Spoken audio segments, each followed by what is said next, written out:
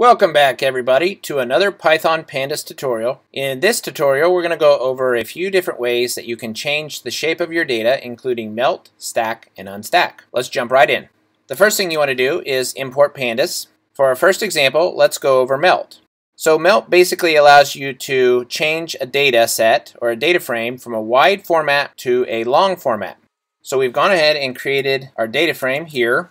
And notice that we put in an argument called columns. Now, the reason we did this is because without this, the category header was way off to the right. So we wanted it to stay in this order: category and then range 0 to 100, 101 to 200, and 201 to 300. So by creating this variable with this data and then assigning it to the columns, that seemed to fix that problem. Let's go ahead and take a look at our data frame. Category ranges df, and you can see that this data set is in wide format. And this format might be fine for viewing it. However, if you want it to be easy to work with, we want to take these ranges that are column headers and put them in their own column, and then we want the corresponding values off to the right. Now, to do that, let's create a variable. Let's go ahead and use our pandas library and access melt. Now, inside the melt round brackets, let's put our category ranges data frame. And let's go ahead and put in an argument called id vars. And the id vars, that's where you want to put in your column or columns that you want to stay in its current format. So for example, this category column here, we want that to stay in its basic current format. Now, it can get larger, but we don't want it to change shape. So let's go ahead and assign that. Let's just select this and run it. Let's go over to our console and put in the melt category ranges data frame variable here. And let's see how the shape of this data frame has changed. So you can see it went from a wide format to a long format. The category column has basically stayed the same. You can see it went from A to E, and it goes from A to E. It just repeats.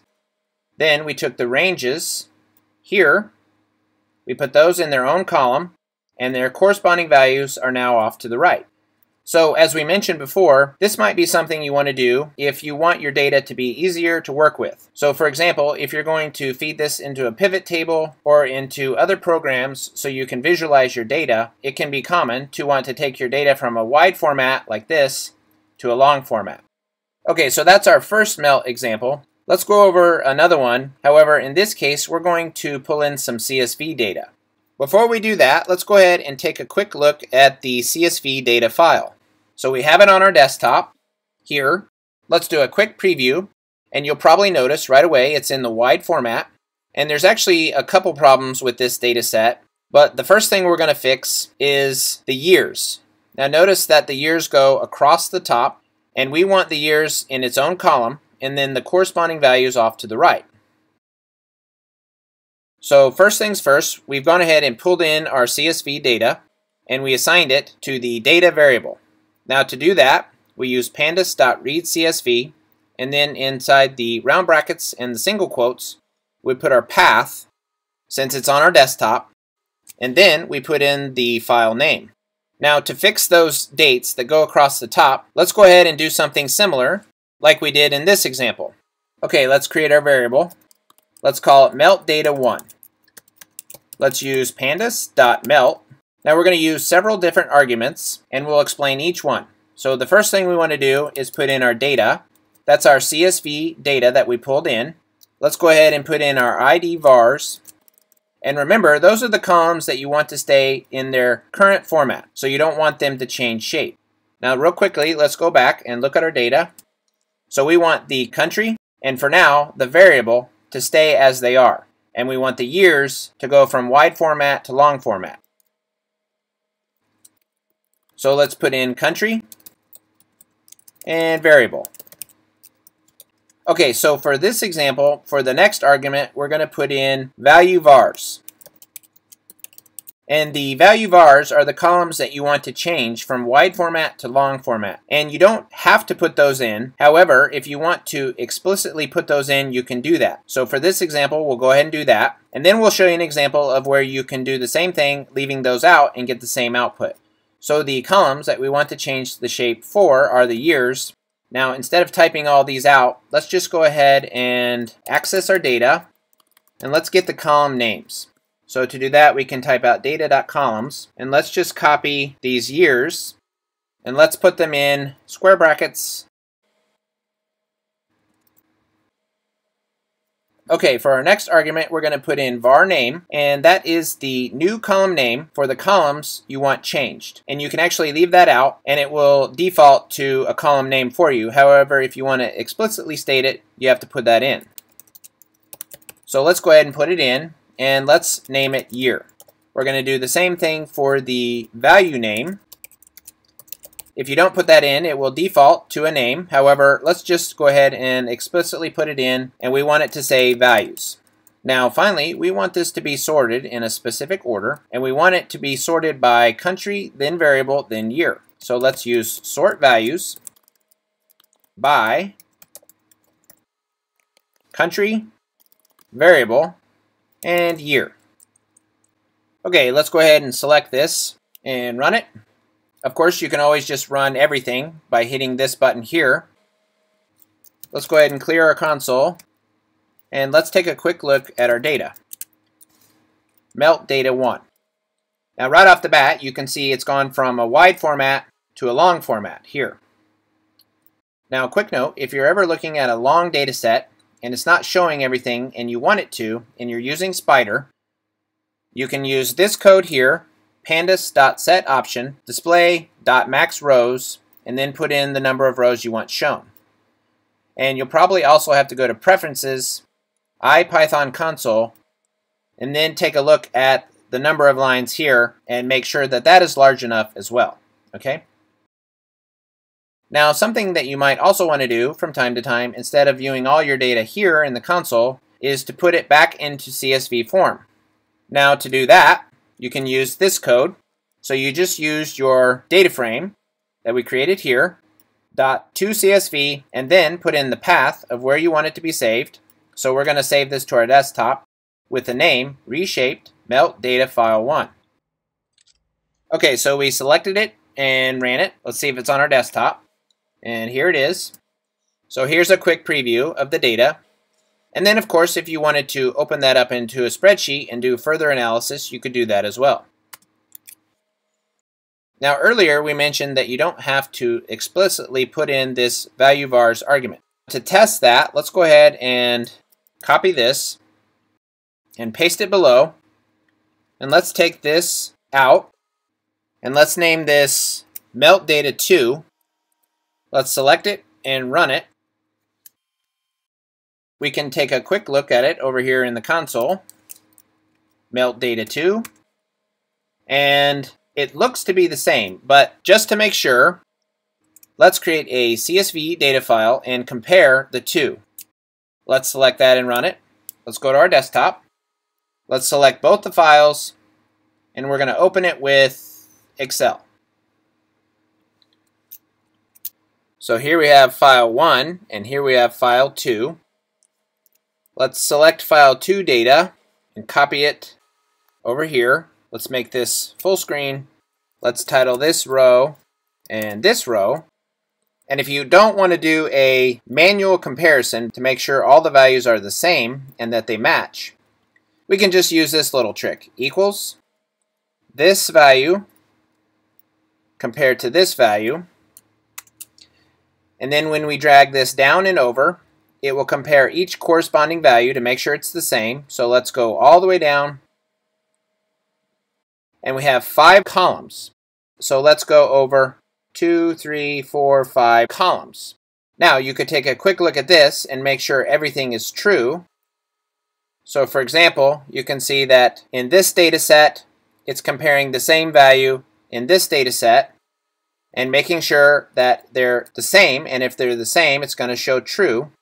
Or if your data sets are really large and you're doing a large comparison, you really just want to look for the falses and make sure there are no falses. So to do that, we can do a COUNTIF. For the range argument, we want to select all the data, and then for the criteria, we want false. Let's make sure we have the correct arguments, M1 through Q73. So M through Q, 73 rows, and false. And you can see we get 0 falses. Now, if something in this data set did not match something in this data set, so let's show you an example. Let's just make this 1. You can see over here we get 1. Let's make this A, B, C, and now we get 2. Okay, so that's just a real quick way that you can compare the data sets and make sure that everything matches. Another way that you can test two data frames to see if they're equal that appears to work is by using equals. So we have created two data frames, data frame A and B, and currently they are equal, as you can see.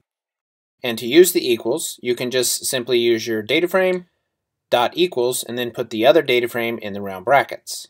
We assign this to the variable match. So let's select all this and run it. Let's go to our console and put in the match variable, and you can see we get true. Now let's change one of the elements to make these data frames not match. So let's make this 100. Select and run, put in the match, and we get false. So if you want more details and you want to know exactly what elements don't match, you might want to just go ahead and use the Excel method that we just demonstrated. Now let's go back to our original data set and recall the first thing we said we wanted to fix was the years. And we've done that. So we've used the melt to take the years from a wide format to a long format. But the other thing we want to fix is this column with the variable. And we want each of these variables to be in their own column. And that will put your data set into a nice, ideal, tidy data set and make it easier to work with. So one way that we can do that is we can use a pivot table. So let's just create a variable called pivot. We're going to go ahead and use this data here, melt data 2. We're going to use a dot and we're going to access pivot table. Now for the pivot table first argument, let's put in our values. Then for the index argument, let's put in country and year. And then for the columns argument, let's put in variable. Now for this tutorial, we're not going to go into too much detail for the pivot tables because we just wanted to focus on melt, stack, and unstack. However, we will go into more details in future tutorials for pivot tables.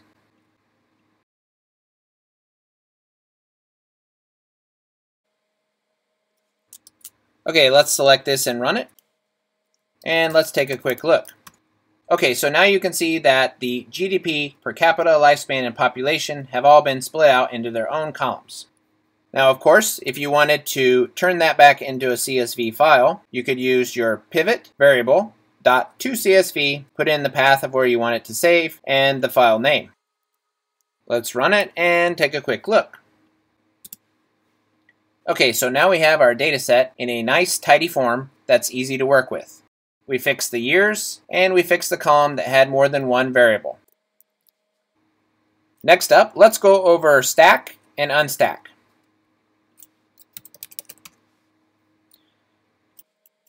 We have gone ahead and created a data frame here, so let's take a look at it. So we have 3 columns, A, B, and C, and we have 5 rows, 1 through 5.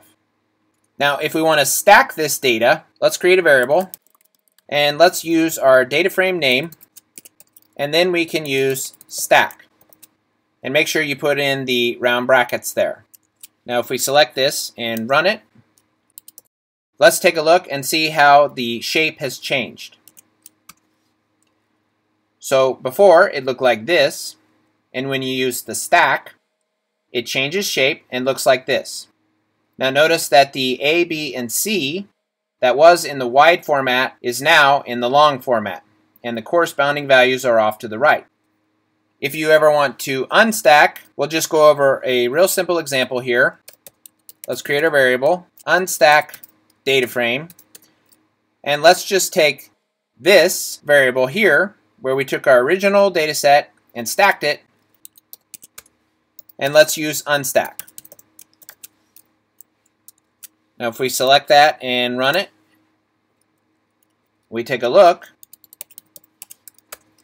you'll notice that we went from this form, then we stacked it, and it went to this form, to the long form, and then when you use unstack, it takes this long form and puts it back into the wider form. So those are just two real quick examples of what stack and unstack can do. Okay, so that's all we have for this tutorial on melt, stack, and unstack. We will be doing many more Python tutorials in the near future. Join us for those, and we'll see you next time.